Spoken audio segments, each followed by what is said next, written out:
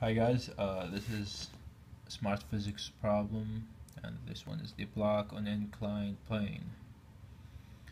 Alright, this force is acting with an angle on this mass, and they give us the force, they give us the angle, they give us the mass, they give us the distance. This d is the from here to here. This is the d. Okay. So the first question is asking how much work is done by the force on the box. Let's call this WF. And the force, if you look at it here, it's just force times distance. But the force here should be like this. This is the force we're looking at. Okay.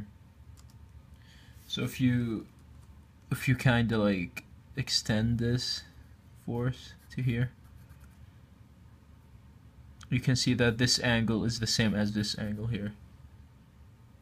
Okay. So we're gonna add the cosine of theta. Okay. So if you plug in 180 times the 15 times the cosine of 32, you should get 2252.4, or some equivalent number, maybe 89 or something. Anyway, this is Newton. It accepts anything. Alright, so number 2 is asking how much work is done on the box by the gravitational force during this same displacement. Okay, so let's draw this again here. Alright, so here's the box, and here's the gravity. Okay. And here's this angle here. So we need the this actually should be in the center. So we need to find this part of the mg. This is mg. This is going down. So we need to find this part of the mg vector here, this part, and this angle is the 90 minus theta. Okay. Alright, cool. Alright, so the work by the gravity will be force times distance, same. So the force of the gravity will be mg, and then we'll do the cosine of 90 minus theta, right, times the d. Alright, for this answer I got, and it's going to be a negative because the force is in the opposite way of how the box is moving. So the box is moving this way, and the force of the gravity is pointing in this direction. So it's gotta be negative. So I got 701 for this one. Alright, for the third one, it's asking how much work is done by the normal force of the slope on the box during this displacement.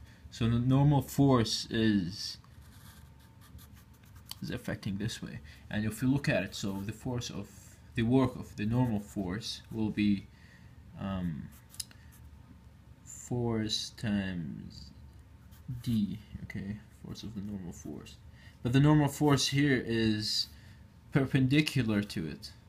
So if you do the cosine of 90 degrees, it will be 0. Okay, so this total work is 0. So number 4 is asking how fast is the box moving after this displacement. Okay. Alright, so